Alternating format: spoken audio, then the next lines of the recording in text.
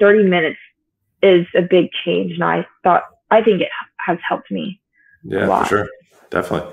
It's certainly you've got made more money on the tour this year. So if you went by the used dollars earned as a metric, it's definitely trending in the right direction. So yeah.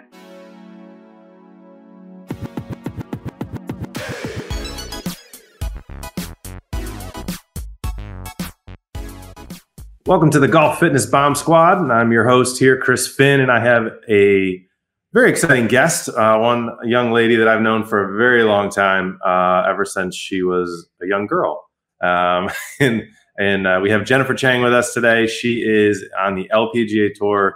For those of you who don't know her, you need to get to know her because she's one of the best humans as well as one of the best golfers I've ever met. Just a little bit about Jennifer, because she's super humble and she won't say any of it herself. Basically, I think I've known Jenny since she was 13, or basically in high school, and she is North Carolina's first ever 4-time state high school junior girls champ. She went off to USC, played 2 seasons over at University of Southern California. She won 3 times, was a first-team All-American. She also basically then, I don't know, what was it? I think it was only 2 years at USC, and then she turned pro, and then she's been playing pro on the on tour ever since. So, Jenny, thank you so much for being here with us. We're excited to have you. Thanks for having me, Chris. So, Jenny, there's a lot of people out there who, when we talk about just how do you develop somebody from a junior golfer who's like, oh, this is kind of a cool game, to being one of the best players in the world. You've obviously been through that whole journey. What do you, I'm always curious to ask when we have someone like yourself on, is like, what do you, as you've gone through each of the phases, like your junior golf to your college golf to your professional golf, like what are some of the things that stick out to you in terms of the differences, as well as kind of what are the carryovers that you saw as you went from playing down the road at Lockmere Golf Course to now playing the best courses in the world? Yeah. I think as you grow up and like compete and play golf, you notice like the level of competition intensifies, and like there's a ton of great players, like even more great players as you play. So like when I first played junior golf, don't get me wrong, the competition was pretty intense. But then like when I go to more of an elite amateur, there's the good players and then the great players. And then now that I'm on tour, there's just a very fine line between that. Everyone on tour is great. So as a junior golfer, if you shot like 2 under, you're on the top of the leaderboard, or even as an amateur. And then when you're on tour, if you shoot like a couple under, that might move you up like a couple spots. So, there's just the competitive nature on the tour level. It's a little more consistent, and it's definitely tougher out here. Yeah, for sure. And I think that's one of the things that I've seen working with people from kids all the way to your caliber on the PGA, LPGA Tour, and even our long drive guys and girls that we work with. What separates the winners from the people who don't make the cut is actually very little. So I think obviously what we've worked a lot on is the physical side of things and the body, and naturally we're not the fastest human being swinging a golf club that we met, right? You've so many others. Smaller one. You definitely are not the tallest and the biggest woman we've worked with. So we're dealing with kind of like that. That's how you're made, and then kind of trying to optimize the body for your game. What do you see on tour? Or what have you seen kind of throughout your journey, that some of the things that have been the most helpful for you on the physical side and made kind of the biggest impact for you to be successful at all the levels that you've been successful at? I should have mentioned that actually earlier. That's also another big difference, is like how much we play now compared to before.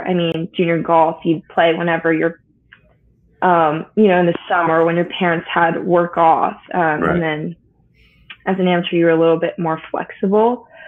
But as I got older, I learned how important you had to like physically be in shape and how your body had to be healthy all the time. And I think I've learned that the hard way, especially since I've been on the road a ton. I think my first 2 years on tour, I was injured a lot, wasn't keeping up with my workouts.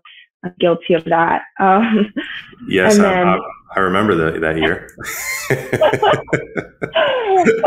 And, yeah, everyone can attest to that at the gym. That I've hurt myself quite a bit my first 2 years. But I've learned, you know, you really have to prioritize your mobility and making sure you're on top of your workouts. And especially with how much golf we play and how much we're on the road for, you can't expect to play good golf if your body isn't, you know, healthy first. That's probably one of the biggest things that I've realized. Like, I can't expect myself to hit it as far as I do if like I'm injured or if I'm not keeping up with the workouts and staying as strong as I can. For sure. And so like, I'm curious for you, what have you learned? Like if you had to give like the top 3 to 5 things that you think about when you think about keeping your body healthy for you on the road, because it's different for every golfer in terms of certain hot spots or areas that they feel like are the most important for them.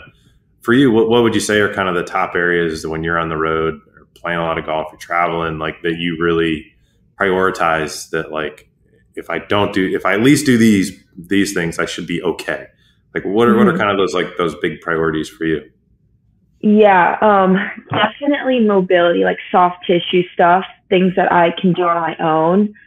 And then obviously working out. Those are like the 2 biggest things. So like before I go out and warm up, like my course warm up, I'll do a like gym warm up. So soft tissue, and then a lot of activation stuff. And I've realized, let's take me through and take everyone listening through like you say a tissue work. Obviously, I know what it is because we give it to you. Yeah. But but like for everyone listening, talk through like when you're getting ready to go play your round. What does that gym workout look like? Like what areas are you doing tissue work with? Are you using softballs or lacrosse balls or foam rollers or Theraguns? Like kind of walk us through kind of what your routine is before you go play. Yeah. So I always carry a lacrosse ball with me. I usually have 2 because I end up losing one. And then I always have a foam roller, which the LPGA provides. But if I want to do something at my hotel room or wherever I'm staying, I'll always have that with me. So that's like the first thing I always do. As soon as I get to the course, I'll eat and then hit the gym. I'll do a lot of soft tissue, which is just with the lacrosse ball, working on like the hips, psoas. I target a lot of areas that I tend to be pretty tight in. And then like the shoulders or like the neck. The neck area is probably the biggest thing for me that I work on a ton. And typically that ranges, that time that I spend doing my gym warm up is 15 to 25 minutes. It can get up to like half an hour depending on if I really need to work on something. Then obviously use the foam roller to roll out my back, quads. And then I'll do some activation stuff. So with bands, I'll do like squats or oh my God, I forgot I'm putting you on the spot. What is this warm-up that you speak of, Jenny? I was a communications major, so I feel like I should be good at this. What's the one where you put the bands around your ankles and you move side to side? Yeah, so some people call them monster walks. Some people call them butt burners. Butt burners. Oh my gosh. Yeah. I knew that. Some butt burners. And then like this week, I'm working on some shoulder stuff. So I've got a band where I just kind of work on activating my shoulder a little bit. So moving the band back and forth and then side to side. So it varies depending on what I want to work on. And another important thing is just when I'm on the road, I talk with the physio. So like Will is who I work with. So we catch up on a weekly basis of like how the body's feeling. And then he tells me what I need to do. So like this week working on the shoulder. So he's set up some things for me to do. So that's like really important. Have like a checklist of what I need to get through. Yeah. And I'm going to assume that you know more about those areas now than like when we started when you were in high school. Like we were like, and this is the kind of my experience on the coach side is when I have a high schooler or somebody new, maybe it can even be in college if they're new to working out. Like the first year to 2 years is literally just helping you learn your body and learn like, all right, you got a big trip coming up. Like what went well, what went wrong, and then it's kind of an iterative process of continuing to build up this routine so that when people do get to the level that you're at, that they kind of have an understanding of like for you, like, hey, my hips tend to be, an area that I need to work on more, my shoulders. And I think that's so important that, something that we see, not just at the highest of high levels. I mean, we see this just in amateur golfers too. Guys trying to play a member club championship or go on a golf trip. And so I think you're on a lot of the tour pros kind of learn it a lot earlier. Most people don't learn it for like another 30 years. Like if you weren't playing golf, another 30 years of your life, maybe something really hurts. And then like, that's when most people really start to learn, like in their 50s and 60s. So it sounds like for you, one of the keys to being successful on the road a lot has been kind of that pre-play and knowing kind of where those hot spots are. And now would you say that they change or move as the season goes on? I would say I've been pretty consistent with it, especially since last year. I really started to learn like about my body and like, oh, well, if I feel this, I know what to do. Since I've like been on the road consistently. And then, I would also say one of the biggest things that I've learned is that I've spent more time now just doing warm up in the gym. And then the amount of time I've spent actually warming up on the course has gotten shorter because I used to warm up maybe like an hour and 20 to hour and a half before I teed off. And you're already going to be out on the course for like 5 hours, right? That's a long day. So yeah. And, and sometimes I'd see the girls out there like, how are they, only warming up for 50 minutes? Like I always felt like I needed that extra amount of time, but I've learned like if I can warm up properly, like in the gym, by the time I get to the range, my body should feel like I've already hit golf balls. Like I should feel like it's super easy and I don't need to do extra work to stretch. Which I think has been the biggest game changer for me. That means an extra 20 minutes to sleep too. Yeah, exactly. That is not a bad thing to gain either. So, and I'm sure people listening right now, they're like, okay, cool. All right, this is kind of a fitness podcast. That's cool. We know what she does for her body. We're all golfers. Everybody's curious. All right, what do you do to warm up? Actually, so you do the body. Now you get to the range. Like, do you have a routine where you go through certain clubs, you hit a certain number of balls? Do you go by feel? Because I do think, obviously we're on the physical side, but one of the big things we talk about is routine and on the road, whether it's, obviously nutrition or workout, but it's so important at the highest of high levels to have that routine on the course as well. So pre-round, what is, you've done your warm-ups. We know you've done your stuff in the gym. Now you head out to the range. What does that 50 minutes look like for you now? Yeah. Usually it varies like how the practice facility layout is. So if the putting greens or the driving range is really far, then I'll start with warming up on the range first. So typically like what I'll do first is putt. So I'll spend maybe like 10 to 15 minutes working on technique. So I'll have like a mirror and a gate drill that I do, and then do some live putts and then head to the range after. And on the range, I spend like a max of maybe 20 minutes. And it's not a lot that I do. Like I kind of go through my whole set. So I'll start with like a couple of my edges. I go through 58 and 46 degree. And then I'll alternate. I'll go like every other club. So like pitching wedge and then 8-iron. And then all the way up. And then I typically do all my woods, like 2 or 3 golf balls.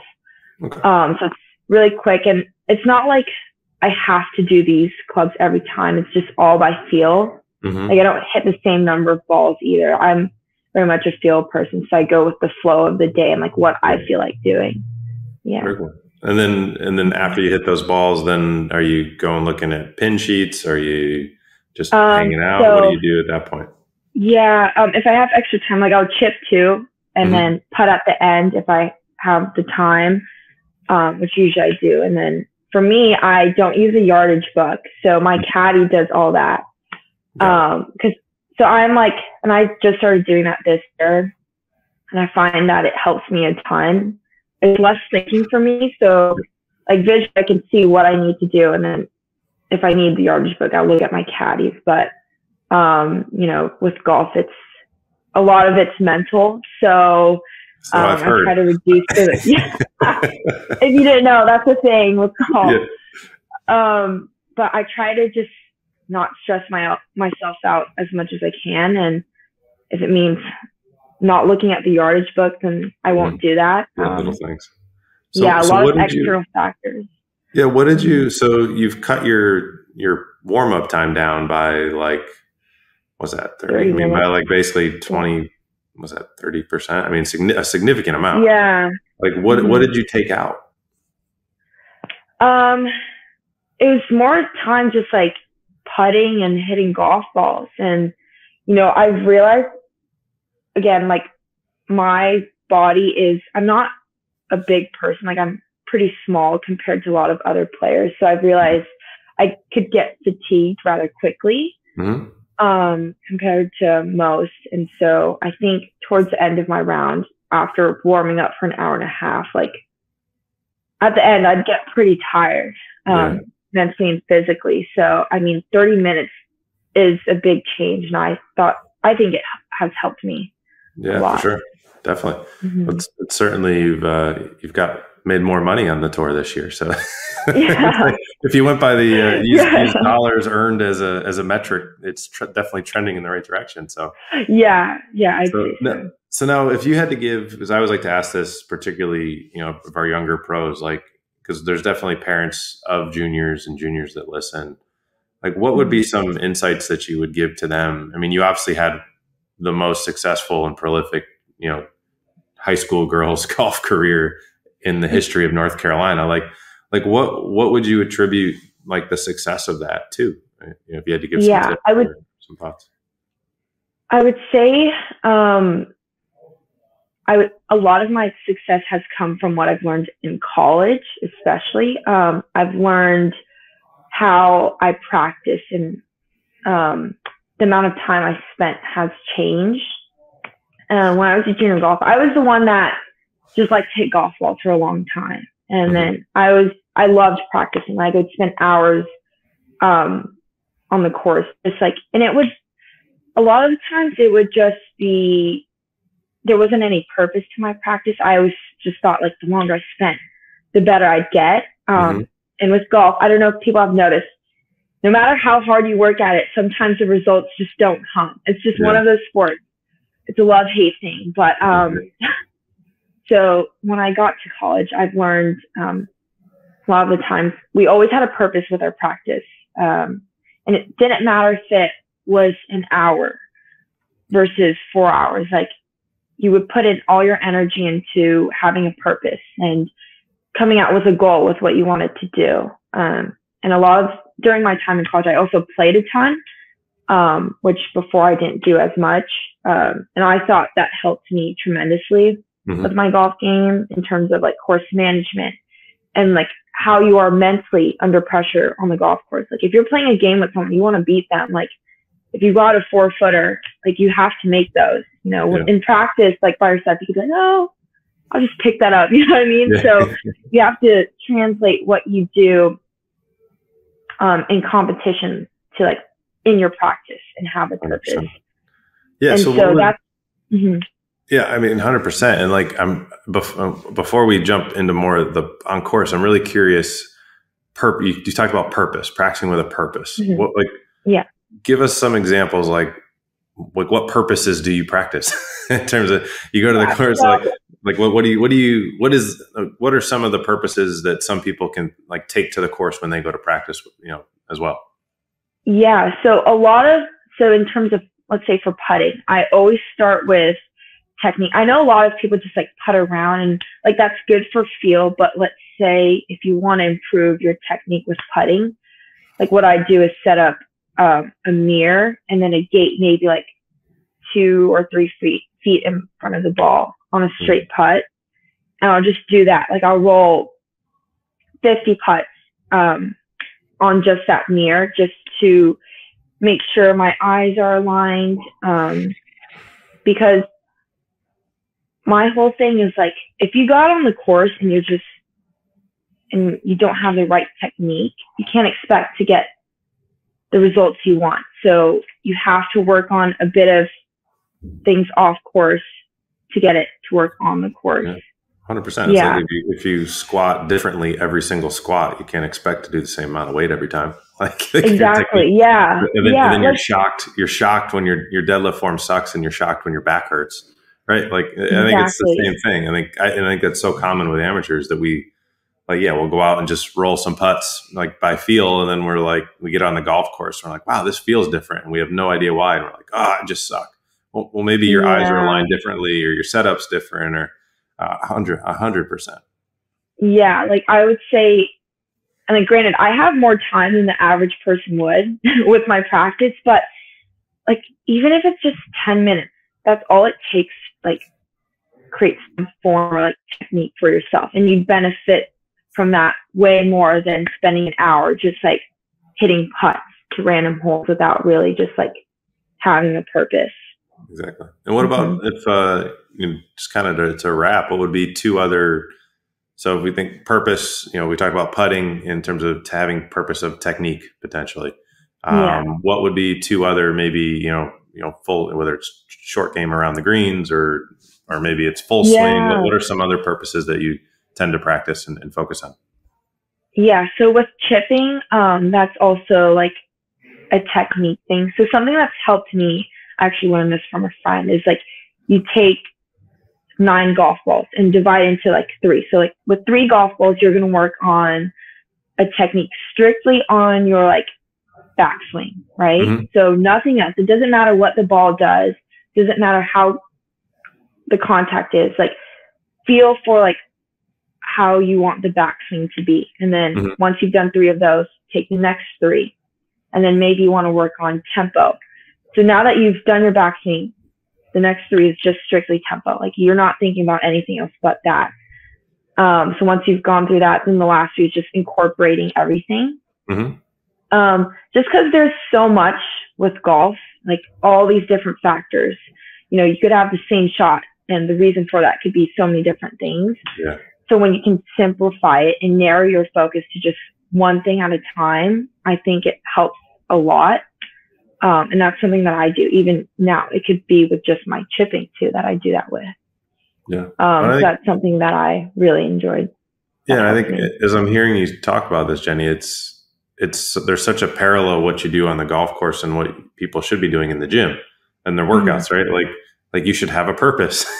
You should just if your mobility sucks, you should be working on your mobility. Like if your strength is low, we should be working on your strength. If your explosiveness is not great, we should be working on that. And there should be a purpose with every one of your workouts. And I think, throughout the year, if you're on the road, there's a purpose to recovery and maintaining general health. And if you're home in the off season, the purpose may be more building so that we have a bigger engine for the next season. I think there's so many parallels. And to your point, like if you only got 10 minutes, like literally, if you can just do 10 minutes a day on your body physically, most amateurs listening, like you can get full mobility in literally a month or less. Like it doesn't take a lot of time if you have a focus and if you have a purpose. Exactly. So any other kind of parting thoughts in terms of, I think it's kind of been a cool, we didn't plan it this way, but it's been a cool conversation around warm up and how to prepare for the round. And then obviously, practicing is also preparing. But in terms of having purpose, any other thoughts that you want to share with people that you think may help the next generation of golfers or even the current generation who we're just trying to get better? Yeah, I mean, I think the biggest thing also is like you have to enjoy everything that you're doing as well. Like usually for me, like some days I'll be honest, like there's some days where I just like can't be bothered to practice, right? Yeah. But like at the end of the day, if I can dedicate, and this goes back to I guess purpose, but like if I can just dedicate even if it's 30 minutes of my time, like over the course of the year or like however long, like you'll start to see results, even if you put half an hour. Like, and I think if people can do that in the gym as well, like they'll see a huge difference, not only like physically with their body, but like on the course, it'll translate for sure. 100%. Well, Jenny, thank you so much for hanging out with us today. And, you've definitely shared, I've learned a couple things, and I hope everybody listening has learned a few things in terms of how they can prepare their body, but also, their golf game to play better golf. And always enjoy hanging out with you and chatting. So thanks so much for coming on. And thank you guys for listening. And we'll look forward to seeing you and kind of talking about getting your bodies better and, obviously diffusing any of those time bombs of whether it's injury or hopefully we diffuse some bad wasted time practicing that people have to even warming up today as well. So thanks everybody for hanging out with us, and we'll catch you on the next one.